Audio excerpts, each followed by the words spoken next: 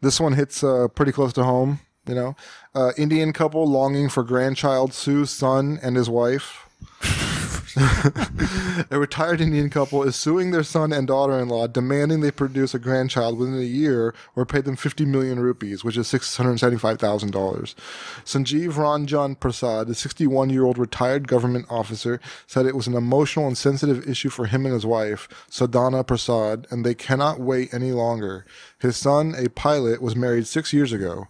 We want a grandson or a granddaughter within a year or compensation because I've spent my life's earnings on my son's education, Prasad told reporters on Thursday. $650,000 to become a pilot?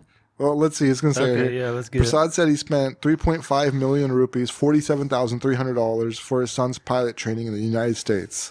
The main issue is that at this age we need a grandchild, but these people, my son and his granddaughter, my son and his daughter and daughter-in-law, have an attitude that they don't think about us. Prasad said, "We got him married in the hope that he would have the pleasure of we would have the pleasure of becoming grandparents.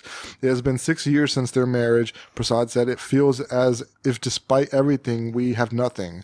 The court accepted their petition and scheduled it for a hearing on Monday in Haridwar, a city of northern Uttarakhand state. The son and daughter-in-law could not be reached for comment. Prasad said he and his wife love children. "We are not getting love and affection from where we want it most," he said. "I feel very unlucky." I mean, it's cute in a way, it's sweet. But it's also like messed up in several ways. So if the kids lose, or is the judge be like, "I sentence you to fuck"?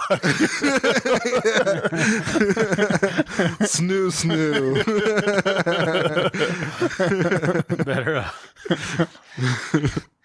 Might set a bad precedent for you if they win. Yeah, right.